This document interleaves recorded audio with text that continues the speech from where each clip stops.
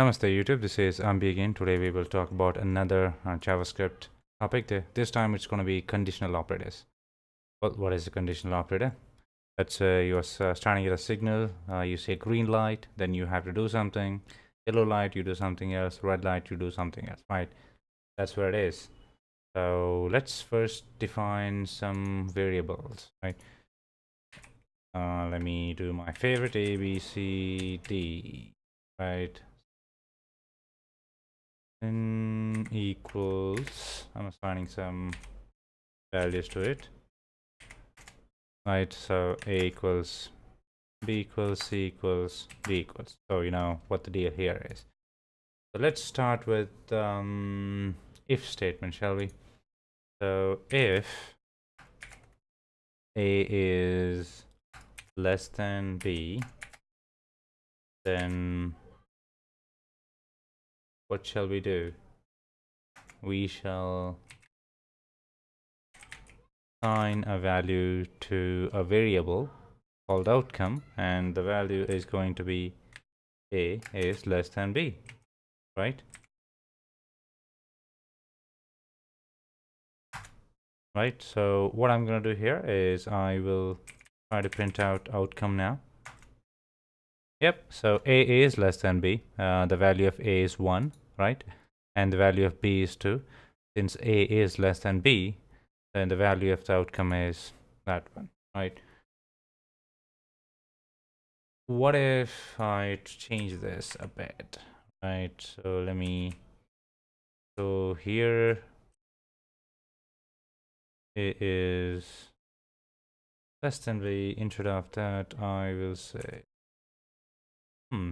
greater than B. Then outcome, why? Because it's taking the previous value. Let me do this. Variable outcome equals null. So I'm gonna clear that and run this function again. Now what I will do here is variable outcome, because undefined. Why? Because A is not greater than B. So what I will do here is, instead of that, let me do this. If 1 is greater than 2, which it is not, variable outcome 1 is greater than 2, right? And I'm gonna say else. I will write another condition, variable outcome is 1 is not greater than 2. Makes sense, right? So I'm going to print out the outcome now to the console. Let's see. 1 is not greater than 2. Makes sense? Yes, it does. What if there are multiple conditions that you want to check? Else you want to see whether 1 is greater than 2, or let's say there's 5. 5 is greater than okay, let's do it instead of like talking about it. Let's say if 1 is greater than 2, I'll say okay, 1 is greater than 2, then what I want to do here is I'll just press the up arrow key and I will use this. And else 1 is not greater than 2. What I want to do here is I will else, right? After else, I can do an if statement here. If, then I will put another condition and I'll say else if 1 is equal to 2, then I will say 1 is equal to 2, right? Then else I will say var outcome equals Doesn't make sense. Doesn't make sense. Okay. Where did I miss? Where was the syntax error?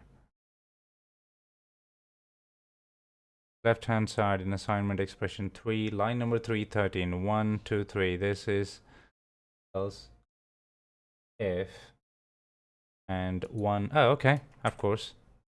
Makes sense. I'm assigning a value 1 to, I should say, this because I'm checking for this. For line number 513. 1, 2, 3, 4, 5. 5 outcome, variable outcome.